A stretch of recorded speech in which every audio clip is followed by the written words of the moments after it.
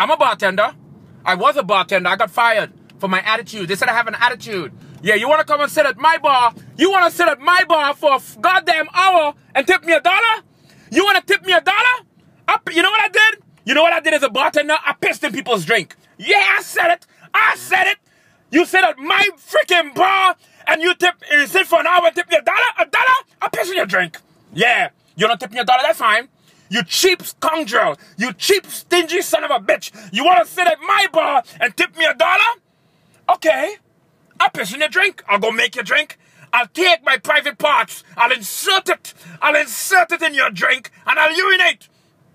I'll urinate in your drink.